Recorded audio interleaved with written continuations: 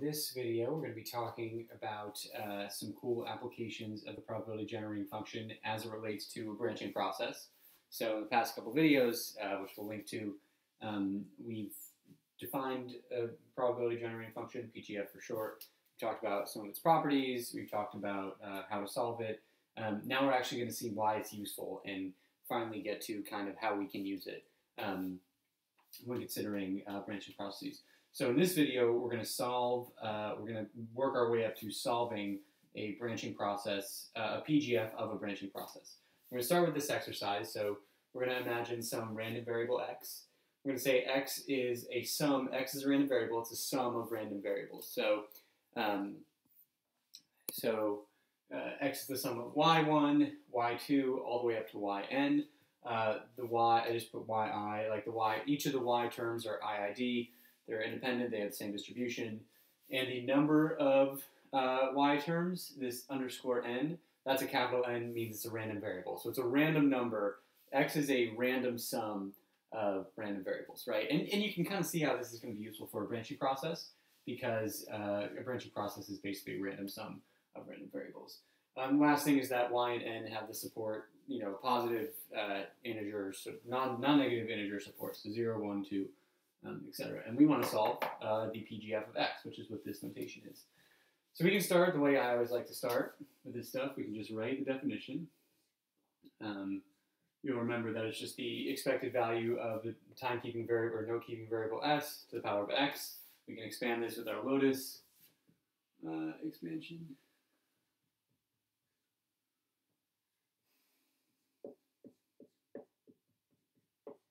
So just the probability that big X equals little x times the function s to the x summed over all of the x values. And what we're going to do here is do some wishful thinking conditioning.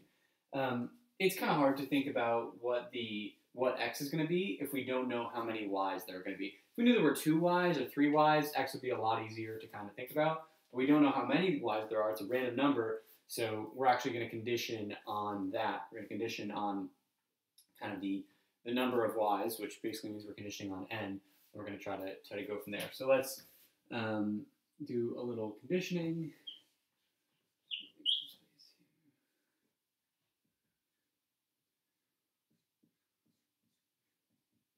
So probability that big X equals little x conditioned on n equals little n. So I'm conditioning on kind of this occurring. If we're going to condition on it, we have to multiply by the probability it occurs, probability that big N equals little n, and then we still have our s to the x over here. And the reason I left some space here is because now, sorry, that's the door jam thing. Now we're summing over n as well, right? We're summing over n as well. We added this other variable that we're like partitioning over, so we're summing over that. So now we have what looks like a bit more complicated term. We have what looks like a bit more complicated term, but actually is going to reduce to something a bit simpler. So first of all, we can see that this term, this probability that n equals n, this has nothing to do with x, right? It's totally agnostic of x, it just has n terms in it. So we can actually take it outside of this summation. So that's what I'm going to do now. I'm going to drag this and take it outside of the summation. Unfortunately, it means I have to erase everything. But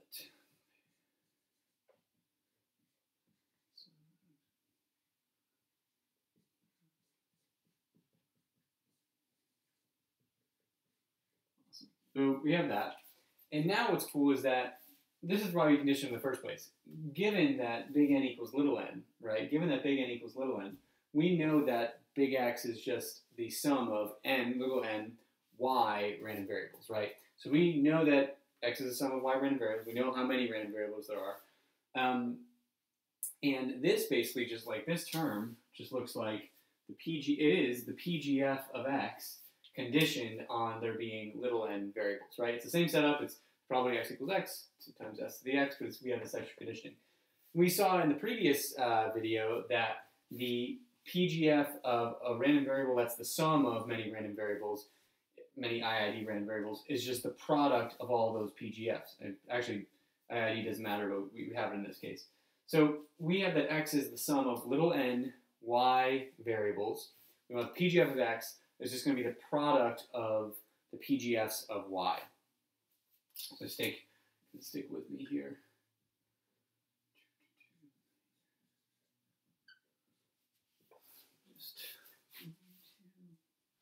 Yeah. Okay.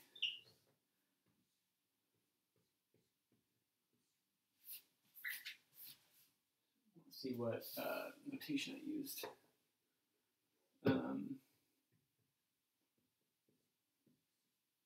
Awesome. So what we did here is we said we want the PGF of x, given that there's little n y random variables that sum to x. The PGF of x is going to be the product of n y variables. And let me just use y1. y1, all the y's are IID. I'm just saying like the first y. So the PGF of the first y to the power of n. Because we have sub n, we have little n y variables that add up to x. So boom, we have like this term has been figured out. Right, that's all good. And now we just have this other kind of weird looking term. Here's where it gets tricky, okay? So we have the sum from n equals 0 to infinity. We have the probability that n equals n, and we have this term to the power of n. That kind of looks like this, right?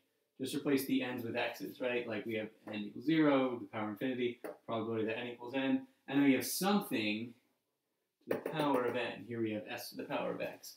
And what's crazy is that this is the PGF of n evaluated at this. So it's a PGF of a PGF. Keep that consistent.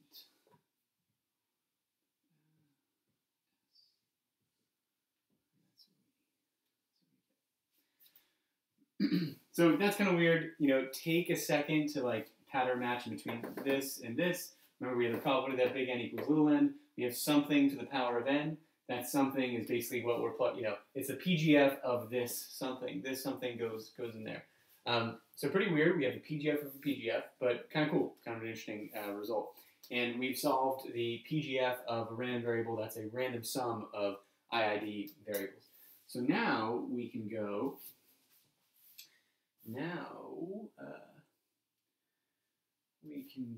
Sorry, just looking at my notes here.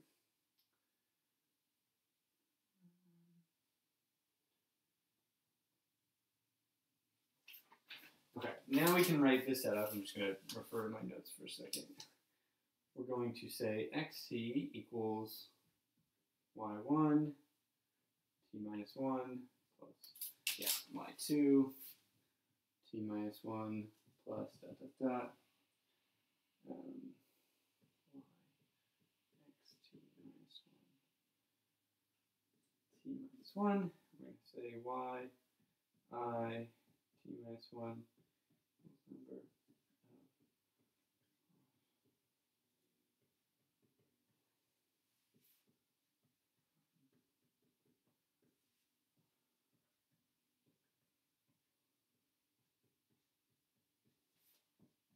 Sorry, I'm writing a bunch and then we're going to go over it and I'll make sure it makes sense.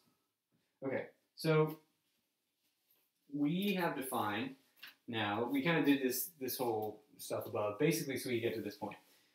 We have this branching process x sub t, okay? X sub t is the sum of these random y variables. And we have y sub 1 comma t minus 1, y sub 2 comma t minus 1, t minus 1. Y sub 1 t minus 1, that's the number of offspring from the first member, the first cell in the population at time t minus 1, right? And this is, y2 is the number of offspring from the second member of the population at t minus 1. How many of these terms do we have? Well, we have however many cells there are at t minus 1, which is x sub t minus 1. So basically, it's kind of the same as up here where we had n terms. Here we have xt minus 1 terms, because if we're in time 10, times t equals 10, and in time 9 there were 30 cells, right? We have to have 30 of these kind of terms adding up the offspring of each cell. Okay, so we have xt is the sum of random variables, but it's a random sum of random variables, right? And we want to find the PGF of x.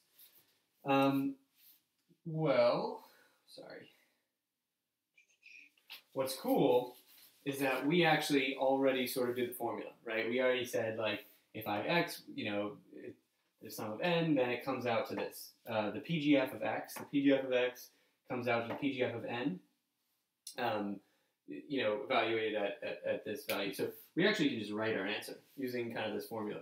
We have the PGF xt minus 1 evaluated at PGF of x0 s. And the reason that this works is that we have xt minus 1, right? We have xt minus 1 terms. Up here we had capital N terms, so this n becomes xt minus 1. I actually think this should be capital N. Yeah, this should be capital N. Anyways, a random variable. So we have xt minus 1 terms, right? And we're evaluating at this x0 just means the offspring distribution. Instead of using like x1, x2, this is the offspring distribution of every single. I'm going to write that just to. X0 equals offspring distribution, and yeah. So if every single cell has that distribution, kind of like in this case we use y1. I just don't want to use x1 because it's the value at time. So this kind of matches. Like each cell has the same distribution. Here we have y1, here we have x0. The number n xt minus 1. And what's neat about this is this checks out given this formula. We can continue here because we have like x sub t defined in terms of x sub t minus 1. We can continue going, right? Like we have x sub t minus 1, and we can say this equals, well, actually, we'll write a new equation. We can say that x sub t minus 1 equals the PGF of x sub t minus 1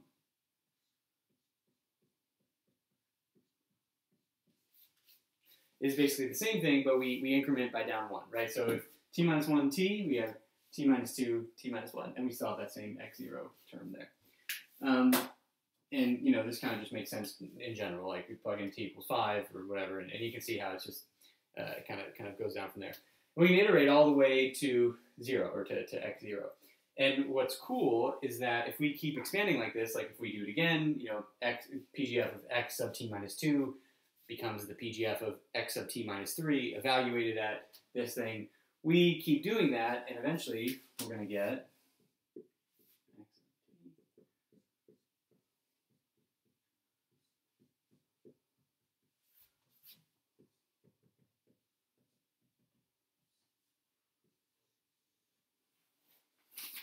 sorry, I'm just making sure.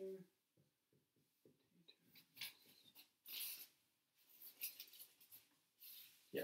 So eventually we're going to get all the way down, right? Each of these is going to get down to the x sub 0, x0 term. We're just going to keep kind of pushing it in on each other. And we're going to have t of those terms, because every step down we're going to be adding an x sub 0. We basically go from here to here, from t minus 1 to t minus 2, from t to t minus 1, and we keep going until we have t of these PGF of x sub 0 terms. So what did we do in this video? We showed how this is the solution of the PGF of a random variable that's the sum of a random number of random variables. We're going to apply that to the PGF of a branching process to show that this is the PGF of a branching process x sub t at time t. We're going to use this, finally, in the next video to find the extinction probability of a branching process. So stay tuned.